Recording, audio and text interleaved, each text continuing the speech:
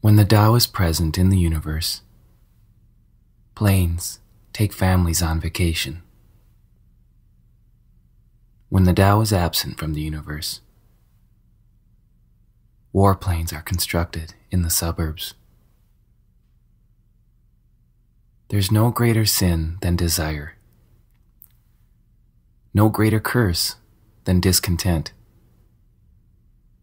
no greater misfortune than wanting something for oneself. Therefore, he who knows that enough is enough will always have enough.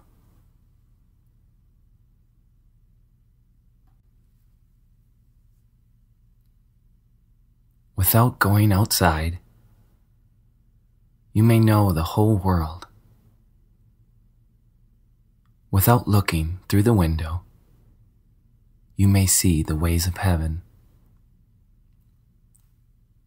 The farther you go, the less you know. Thus, the sage knows without traveling. He sees without looking. He works without doing.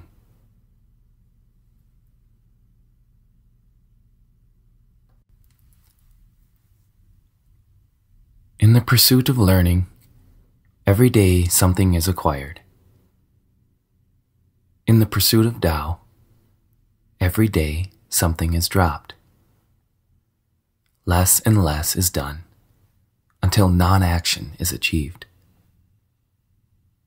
When nothing is done, nothing is left undone. When the ego imposes its ways upon the natural rhythms of life, there's so much doing, yet nothing is done. The world is ruled by letting things take their course. It cannot be ruled by interfering.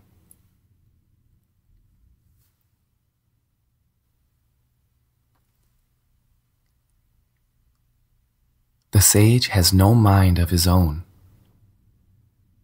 He is aware of the needs of others. I am good to people who are good. I am also good to people who are not good, because virtue is goodness. I have faith in people who are faithful. I also have faith in people who are not faithful, because virtue is faithfulness. The sage is shy and humble. To the world he seems confusing. Men look to him and listen. He behaves like a little child.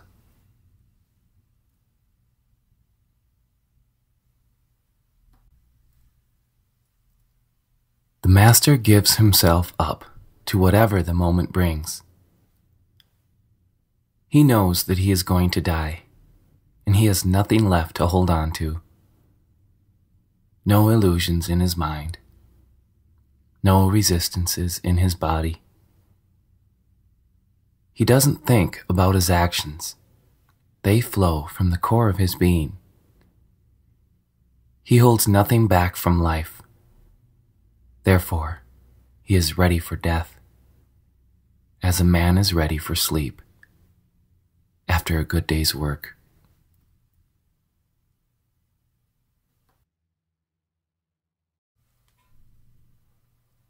All things arise from Tao. They are nourished by virtue. They are formed from matter. They are shaped by environment. Thus, the 10,000 things all respect Tao and honor virtue. Respect of Tao and honor of virtue are not demanded, but they are in the nature of things. Therefore, all things arise from Tao. By virtue, they are nourished, developed, cared for, sheltered, comforted, grown, and protected. Creating without claiming, doing without taking credit, guiding without interfering. This is primal virtue.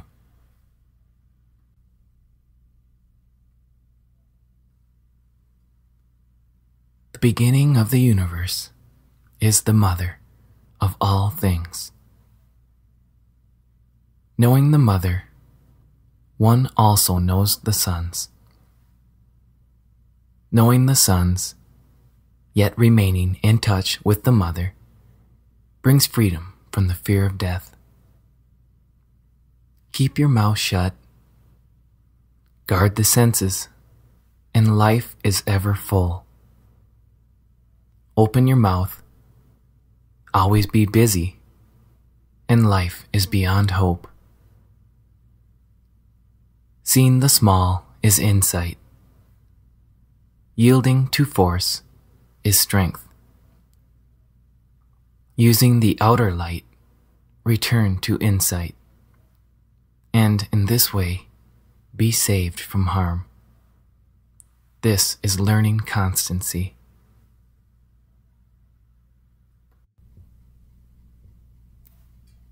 If I have even just a little sense, I will walk on the main road, and my only fear will be of straying from it. Keeping to the main road is easy, but people love to be sidetracked. When the court is arrayed in splendor, the fields are full of weeds, and the granaries are bare. Some wear gorgeous clothes, carry sharp swords, and indulge themselves with food and drink. They have more possessions than they can use. They are robber barons. This is certainly not the way of Tao.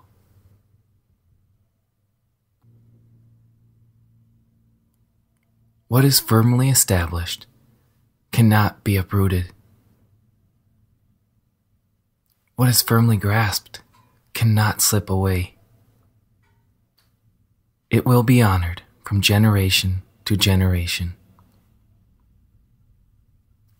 Cultivate virtue in yourself, and virtue will be real.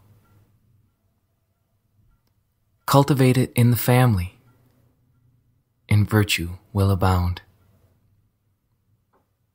Cultivate it in the village, and virtue will grow.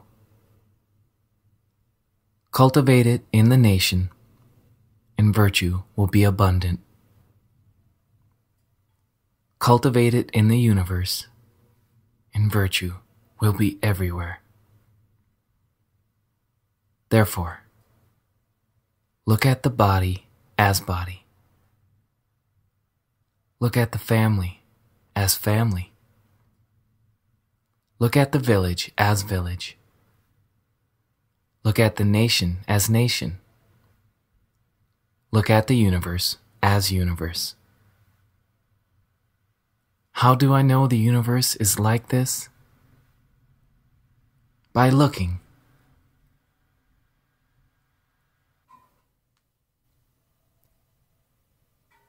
He who is filled with virtue is like a newborn child. Wasps and serpents will not sting him. Wild beasts will not pounce upon him. He will not be attacked by birds of prey. His bones are soft, his muscles weak, but his grip is firm. He has not experienced the union of man and woman, but is whole. His manhood is strong. He screams all day without becoming hoarse. This is perfect harmony. Knowing harmony is constancy. Knowing constancy is enlightenment. It is not wise to rush about. Controlling the breath causes strain. If too much energy is used, exhaustion follows. This is not the way of Tao. Whatever is contrary to Tao will not last long.